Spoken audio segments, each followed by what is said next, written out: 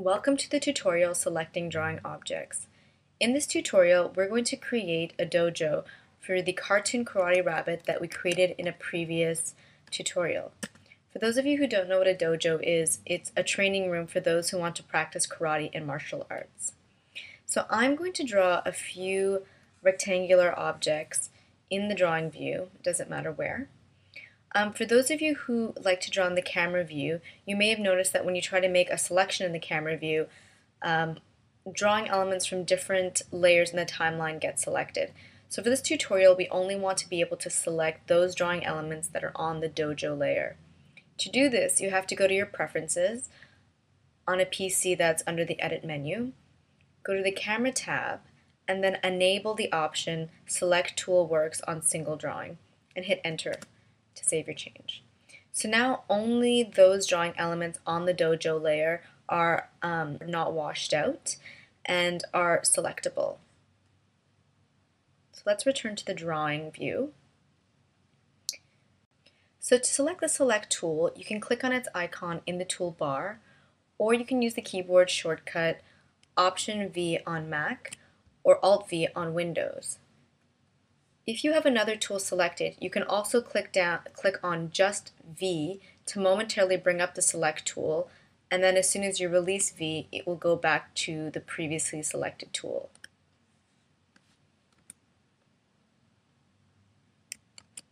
So let's look at the Tools property panel for the Select tool. The first option you have is whether you would like your Select tool to appear as a marquee or a lasso. The marquee is basically just a bounding box that you can use to select one or more objects in the drawing space. The lasso is more of a free form tool and allows you to select one or more objects in very difficult to reach areas and very precise areas in the drawing space. The next three options we have are the alignment options. These are snapping options. There's Snap Contour, Snap Align, and Snap to Grid. You can use these three all at the same time or in various combinations. I'm going to use them one at a time so that you can see what they do individually. So the first one I mentioned was Snap to Contour. The way that this works is that if you select one object in your drawing space and drag it down towards another, you'll feel like a weak magnetic pull that's trying to snap the contours of these two objects together. You can view the precision of the snapping by going to the top menu and going to View, Show Strokes, or by using the keyboard shortcut D.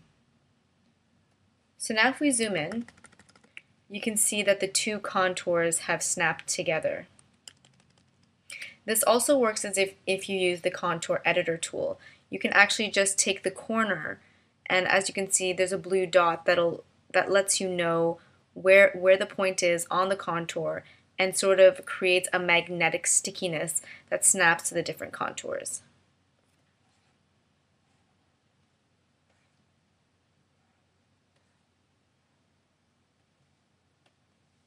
The next snap option we have is Snap Align, and what this does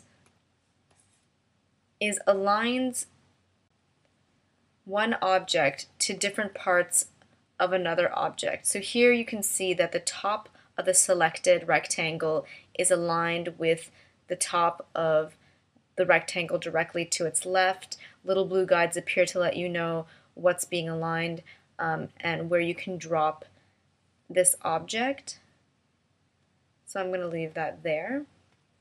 And the last one is Snap to Grid. Obviously you need the grid turned on to make this useful in any way.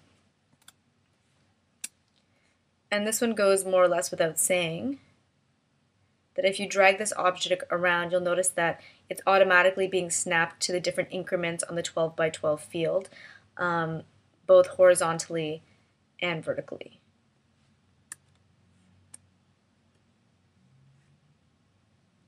And like I said, you can use these in combination to build the object that you would like.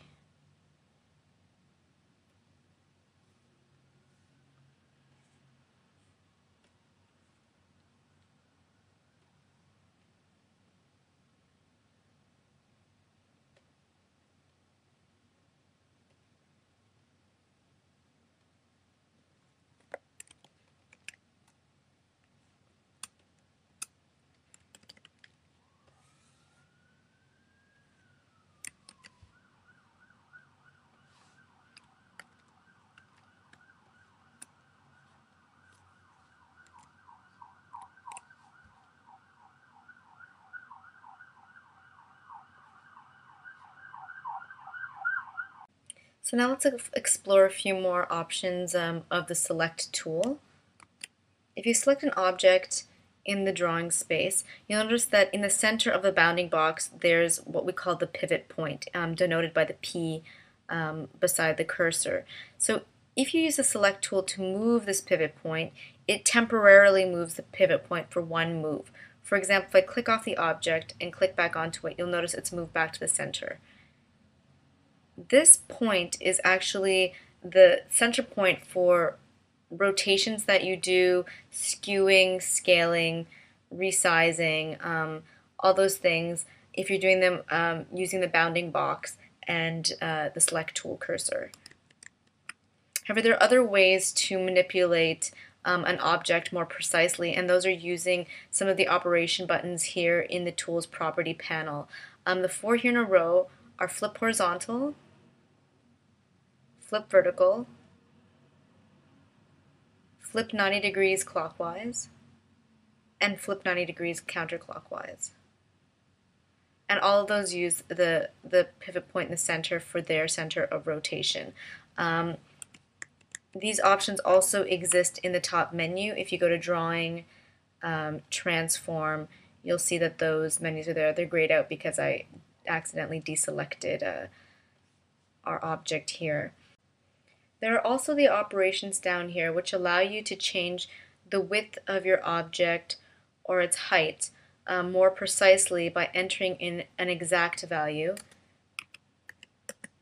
You can even lock the two together to scale them uniformly.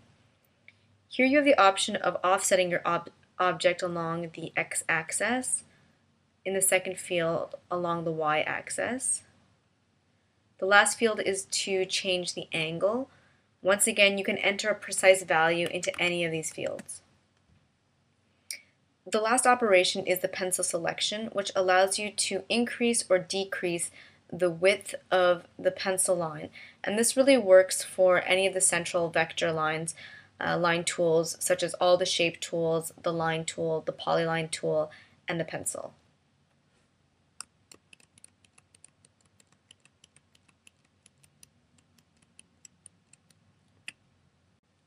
The last thing I'd like to talk to you about are these three operations here. The first being convert pencil line to brushstroke. So if we click on this and then zoom in, and actually I'm going to disable the show strokes option by using the keyboard shortcut D and then bring up the contour editor. You can see that what was once a pencil line with a central vector now is a brush stroke with a vector contour. And as you can see, you can do some really nice things. I think this is because the snap is still on. To give your brush stroke some nice thicks and thins, to give it a bit more of an organic feel than a straightforward mechanical line.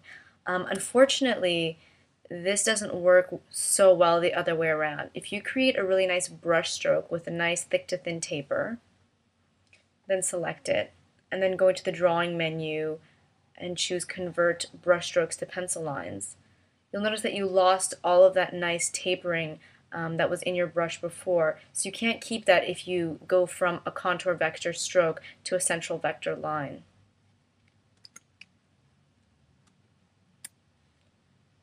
So if we choose our brushstroke here, we can click on the next operation in the Tool Properties panel, which is Smooth. So if we click on this, you'll notice that this line, which is a little bit more, had a bit more of a kink in it, sort of smoothed itself out, and that's what the software does with this feature here. And it's a nice feature to have because a lot of people go in by hand with the contour editor to smooth out these curves, and you can have it done automatically for you by clicking on this button. And the last feature, I actually need to convert one more line into a brush stroke, which I'll do here, is to flatten lines together. So as you can see, this is a separate object than this object. They're two separate objects. If I select them both and then click on the flatten button here actually, you'll notice that they now become one single object. Actually, and one thing that I'm not sure I showed before is that in the Brush Tool Properties panel, when you're in the normal brush mode, when you draw two strokes together and you select them, you'll notice they're two separate objects and can be selected separately. Then if you click on the auto flatten button here and draw two more strokes and select them, you'll notice it's a single object. So you can do that as you draw, or you can select two objects that are separate, go into the Select Tool property panel and click on the Flatten button, and now your two strokes are one object. So that's it for selecting drawing objects. Stay tuned for the next tutorial, erasing parts of a drawing.